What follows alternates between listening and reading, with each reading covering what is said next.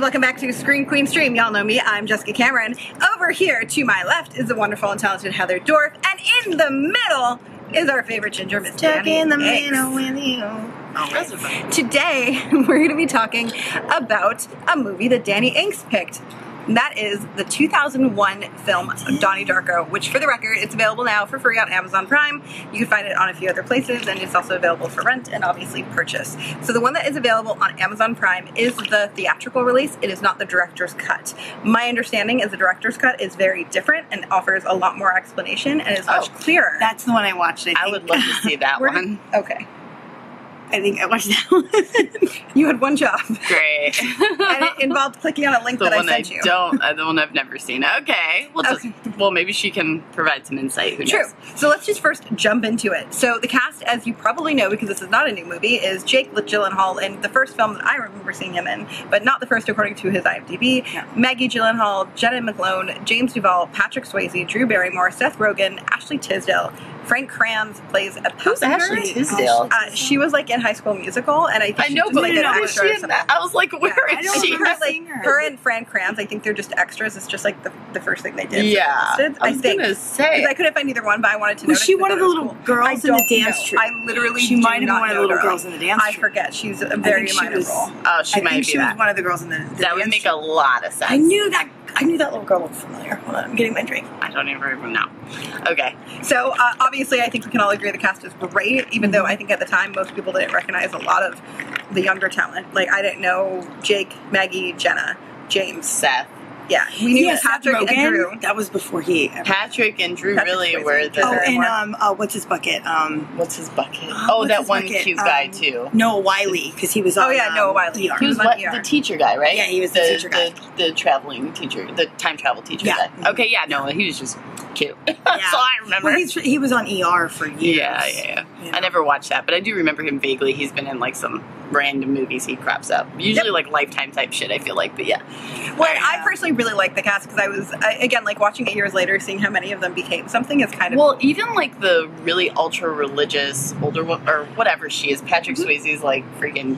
Oh yeah, she's a character actor. She's a bunch of stuff. She's done a lot for years. I just didn't include her name because I didn't recognize her name, but you'll recognize her face. Yeah, you know her. You just know her. She's just in stuff all the time. Oh, yeah, she's the lady that gets thrown under the bus on Speed. Yeah, that's how I know her. Same thing. I was like, oh my god, love that. That's all I remember right now. But she usually plays a religious character. Yeah. I feel like it happens a lot. She's done a lot of, I believe she's done a lot of stage stuff for Broadway as well. Awesome. Oh, is she a singer? No. Like just plays. Like, yeah, Broadway. Just regular. Like just like plays. Because she's like a classically trained, I believe.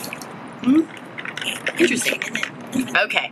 So essentially, if you guys are not familiar, this is supposed to be like, I think I was trying to find, and I couldn't, the plot as it was originally listed, because I feel like the plot as it was originally listed is not what it is today. So if you look for it today, you'll find something along the lines of, it's a subtle superhero story, but it's not a superhero movie.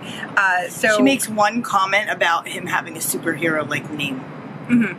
Well, but then he also does have a superhero-like name. He does. I mean, let's just be honest. There's weird references throughout. She made a comment. A superhero film. You know what? At this point, someone's just trolling. That's just troll. So essentially, the plot, the synopsis I found that I liked was, during the presidential election of 1988, a teenager named Donnie Darko sleepwalks out of his house one night and sees a giant, demonic-looking rabbit named Frank, who tells him that the world will end in 28 days. When Donnie returns home, he finds that a jet engine has crashed into his bedroom. And then the movie sort of takes off from there. So I'm going to stay right away to you, just so everyone's clear. This review is going to contain spoilers. Yes. And also, really, they mentioned the presidential election. Like, I think one reference is made to that, right? And then never again. They reference it a couple times, actually. Do they? Yeah. So and then it says, like, is Donnie living in a parallel universe, or is he suffering from mental illness? Or will the world really end? Again, though, is the presidential election a big deal in this thing? Because I feel like I didn't stick with that in my mind. Like, it's referenced, but it's not like a but it does say it takes place in 1988, and that was like the big thing. Yeah, it wasn't just a random. It was I just love that that's how they explain it in the synopsis. Yeah. Like, okay. Well, but let's jump into what worked. I think some of the acting is on point. The casting, the acting. Even though a lot of times some of the lines are like, no one would ever say this. Not even the dumbest person would say some of these lines. Like, it just doesn't work. But some lines were a little awkward. they're at least mostly performed well, even when it's completely unrealistic. I think everyone did a pretty good job. I think... I thought the family dynamic was great. I believed the family dynamic. Yeah. I believed that he was like the struggling sort of child, the troubled child. I believed the brother-sister dynamic. Obviously, they cast a brother and sister, so that was, you know, partially... Even the little sister fit well. Yeah. Which was not their real sister. No, she's the only one. She was in... I don't know. She was that little girl is the Ring girl. Oh, is she?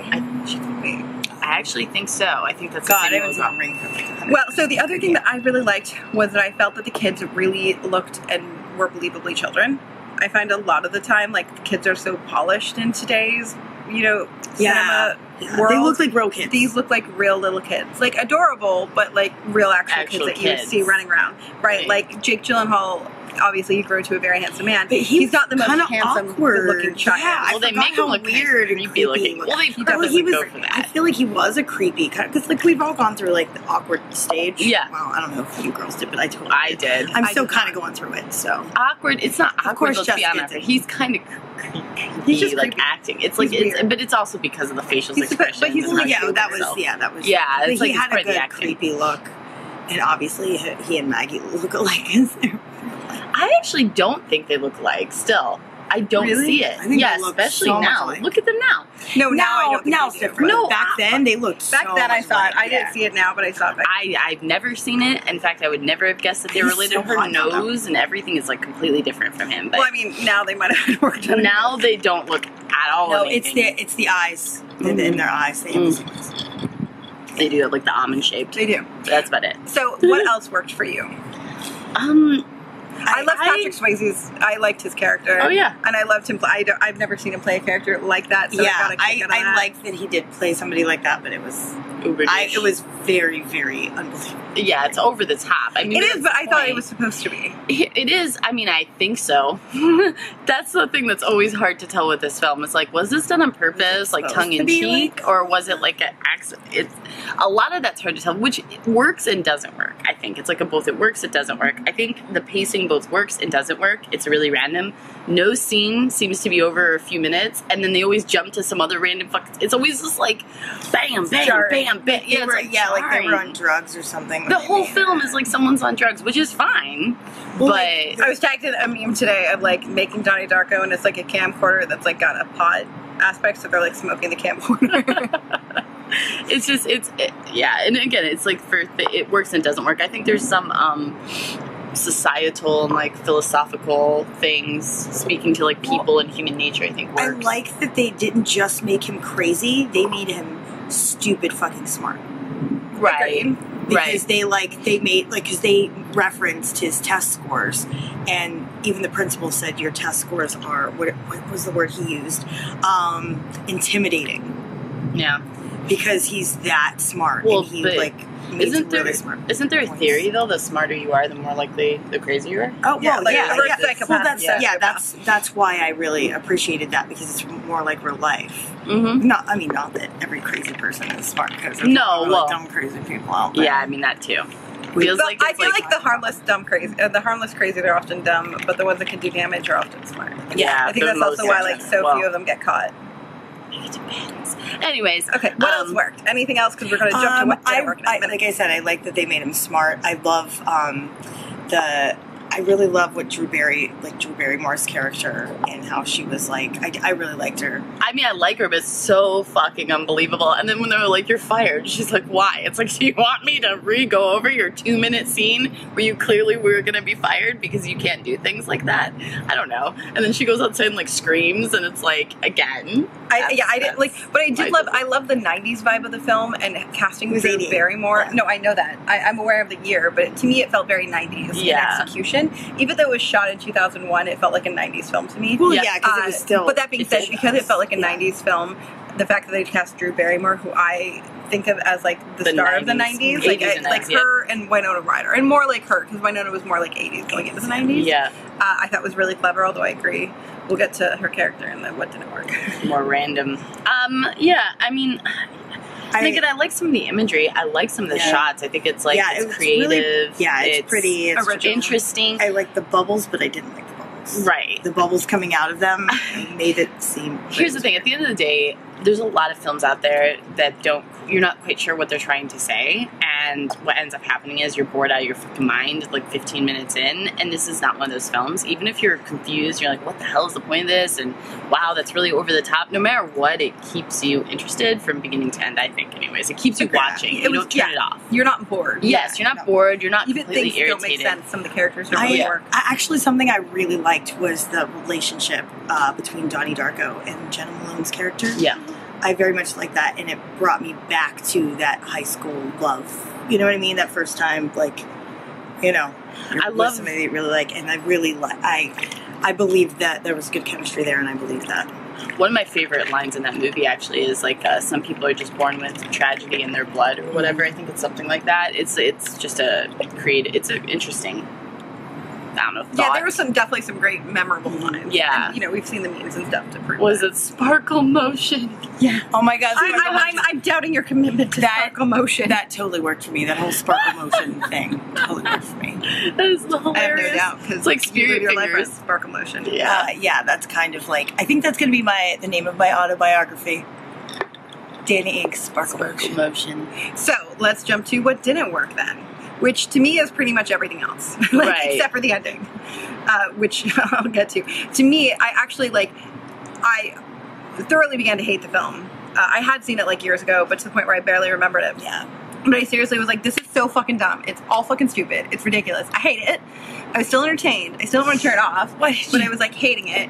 And then I saw the ending. I was like, oh yeah, that's why I like it. Because the ending to me makes all the bullshit work. Which we'll jump to the ending. The ending can be its own topic because I want to make sure that we go over everything else that doesn't work first. So for me, like, again, a lot of the characters don't work. The fact that Jake Gyllenhaal was like mostly just like a sad, grumpy teenager for like 2/3 of the film, I would have liked to see more dynamic. Yeah, like he didn't have a lot of an arc. Super smart. They all were very like one note for a lot of the time. One note. Almost all the characters are like hyper. Yeah. You know, versions of just like one thing that they're really pushing. I feel like they did that on purpose. They must, but I would hope for me, so. that was an artistic. I don't care if they did it on purpose. It didn't work. For me. I mean, thought it was a fail. It's one of those funny things where it's like in some aspects it works to move along the story, but the reality is it doesn't make sense, right? And it does end up. But for me, also, it doesn't make me endeared to the characters. Yeah, so you could do that for a character like Patrick Swayze. You can even do it for a character like, you know, Drew Barrymore, but like for the leads and for the family, I feel like you need to have more. Yeah, especially when I see a family. Here's the thing: the one thing that pretty much everybody in America has in common is understanding a family dynamic and being empathetic or sympathetic. Even if whether you have a good family life or a bad family life, if you have a good family life, you know what that looks like. If you have a bad family life, that's what you wanted to have. You know, so we are familiar with that. So when we see a family and they don't give us enough to connect with them, I feel like that's a miss. Because every person in America should be able to connect with that family. Right. You know, they should. Well, and it's like, I think the character I relate with the most is Donnie Darko, but at the end of the day, even that, it's still too one note. Mm-hmm. You know what I mean? Like, I feel for him. Yeah, I liked the family dynamic. I thought it was believable. They were I thought it was believable. It didn't endear me to them. So there's two different things. I believe that they were a family. I just didn't care. So when shit started to go wrong, or like when there was a problem with the child, I didn't care. There wasn't that like, oh my God, I hope they fix that. I have fear for their life. Like, I just didn't care enough. Yeah. I wasn't invested. That's what it is. I wasn't invested in the family. See, I did. There was a moment where the mom and dad were like laying in bed and they were talking about this kid they went to high school with who died on the way to prom.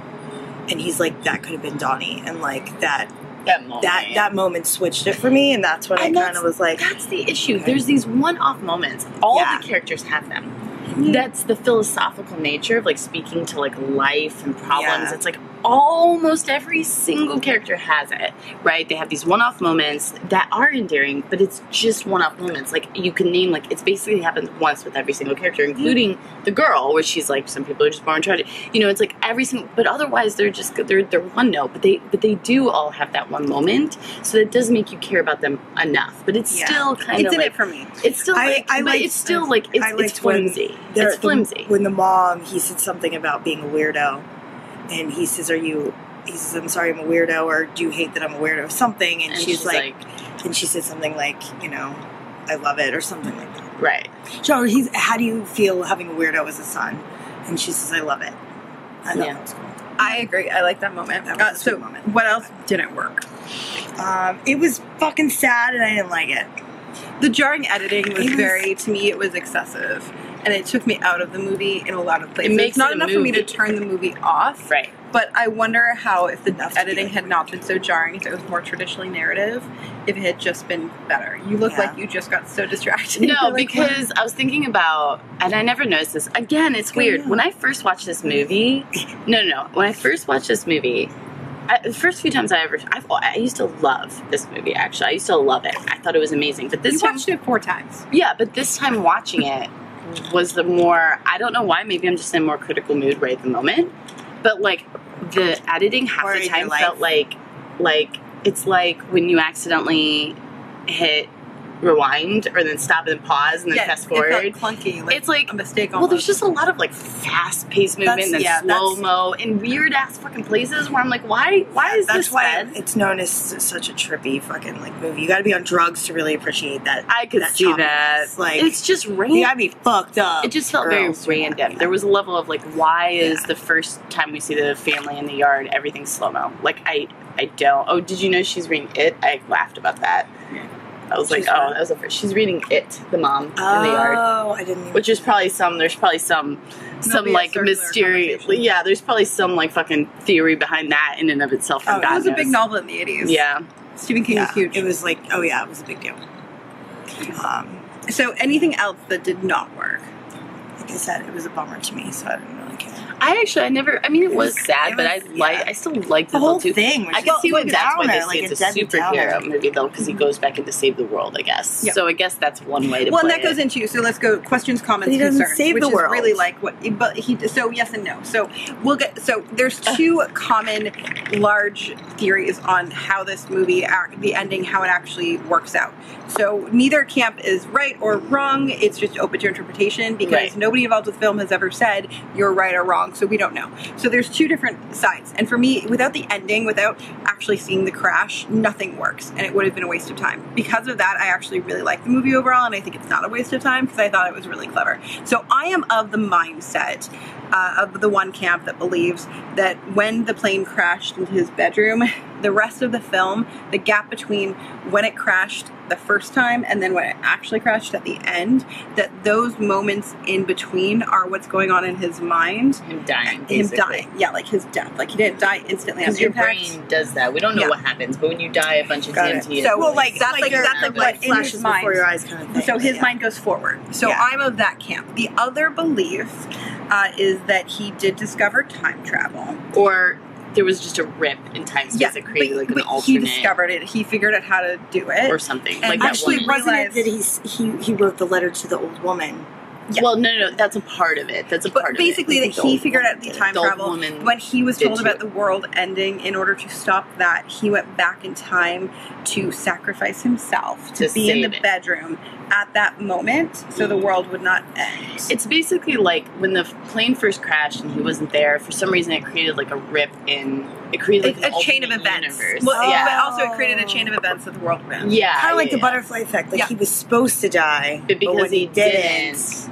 Correct, something like that. So the whole world was gonna end. And then the girl died. I've actually been perfectly even split between the 2. I believe both are very, very viable options. I've never been one or the other. So do I.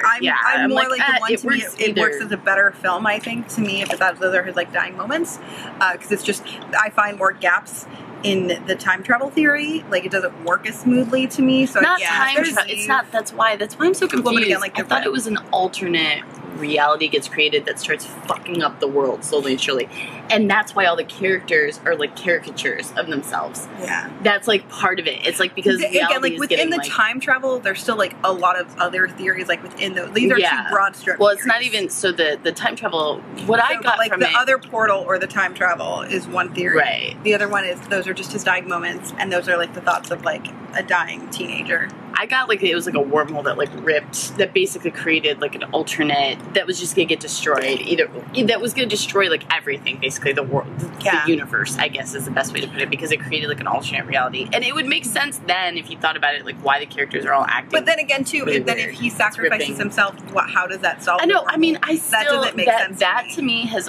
Well, because he was supposed to die to begin with, and something about him getting But if a out, wormhole is opened, it's opened. Right. I think the level though was like something about him walking away from that was not supposed to happen, and him doing that created. Well, yeah, again, like for me though, I still have more questions than that. There were several people who died who wouldn't have died had he died. Right. Like, and so even the after bunny, he lived, like the bunny goes back, you know, the bunny character died. The bunny. The girl. Who's like, that's like the creepiest. I was always so confused. Like, who dresses like that? Like, where do you come up with that idea? True. It was a creepy bunny costume. It was the creepiest. Some people like it was Halloween. It creeped me out even as a kid for whatever reason. And that kid too is in some stuff, although I can't place him right now. James Duval. Yeah, I did a movie with him. He's so cute. He's cute though too. Although he always plays like a stoner, like an ultra stoner dude. Well, sometimes you are a type. Yeah, I know. Yeah, I imagine he's probably like. Hey, James. I did appreciate the payoff, because I was like, whenever he first took the mask off in the movie theater, I was like, what the fuck? And his eye, what happened? And then he said sorry. Like he out of the Canadian blue, one.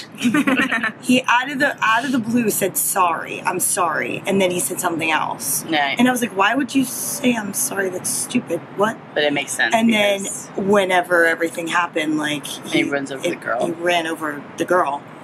I was like, oh my god, the sorry makes sense, because I was like, why would he say that? That's stupid. That's weird. So, any other questions, comments, or concerns?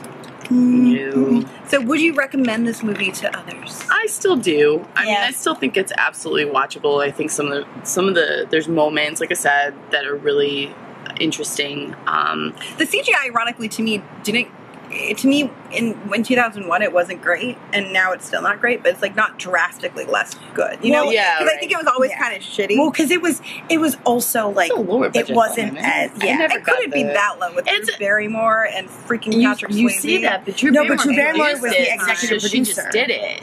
Yeah, she was the executive producer. And also Patrick Swayze, what was he really doing? I mean, I love Patrick Swayze. Living off Dirty Dancing residuals. I know, that's what I'm trying to say, forever though, yo. I mean, like, seriously, forever. Because Patrick Swayze just kind of... I mean, he did more than Jennifer Grey. She got a nose job. Yeah, she shouldn't have done that shit. She shouldn't have done that shit. She doesn't have an iconic face. Don't get a fucking nose. You don't change your face so much that you don't look the same. Correct. So that being said, I also would recommend it, even though there was a large time where I was like, why am I watching this? I hate this. Fuck Dani. I've never had that experience. Listen. Even this time. This is the first one that I've suggested that we watch, and it wasn't a fucking musical or a Hallmark or Lifetime movie. 10 billion bonus points. Or a rom-com. I do the line. You can suck it. All of those are harsh lines to not pass. Unless we're like talking about what we would do and who we would kill. But then maybe. But that being said, I would recommend it. I do think like the tail ending makes it all worthwhile, and it makes me, ironically, even though I had a miserable time during a large part of the film watching it, I want to go back and rewatch it, remembering now what the ending is and being like, and see if you can see more like hints, or I want to watch it again, for the same reason. How about you? Would you recommend it? Yeah, I would, unless there are people like me and don't like to watch sad movies, because it was a fucking bummer. I never thought it was such a bummer. Sad. Well, I don't know. Like the mom smoking a cigarette by the tree, knowing her son is dead, and like waiting a kid to be like, I have to put my hand up. Like, no, I honestly think that's just one of those weird in a moments. state of shock. I actually think that's like a shock moment. Oh no, it is. 100%. But I thought she did the shock well. Yeah, I believed her to be like, she's just suffered a traumatic instant. She's there, but she's not really there. I believed all of that. Yeah. So anyways, that being said, comment down below with what you think if you've seen the movie. If you haven't, you can check it out on Amazon Prime and a myriad other places. Let us know which side of the team you reside on regarding the ending. Do you think that it was all a dream, or like a death dream, or do you think it actually was some kind of time travel, wormhole, etc.? Comment down below. And as always, don't forget to like button down below and subscribe. I produce new videos here every week whenever I get a chance, and 10 million bonus points if you join a Patreon, where you get signed swag, Google Hangouts, and a bunch of other stuff, and it helps support the channel. Support the boobies. Support the bra. Be a bra, you guys. Just be a bra. Just be a bra, bro. That's not be a bra. Just be a bra, bro. Support the boobies. Be a bra, bro. Have you ever I like met that. a horror fan that would fall into a bro category? No, it's Like, just ever? saying. I'm not saying you're a bro. I'm just saying be a bra, bro. That's all I'm saying. Yeah, it's an expression, Can you dude. say that 10 times fast? No. Be a bra, bro. Be a bra, bro. Be a bra, bro. Oh, Be a bra, I'm bro. totally making a song. Be a bra, bro. Be a bra. Yep, it's gonna happen. That's gonna be our hip hop song. If you Heather support the Dorff, Patreon, baby. that is not. We're not going to help support creating that song. Actually, yes, we will. We're totally gonna do that. Bye. Bye. Bye.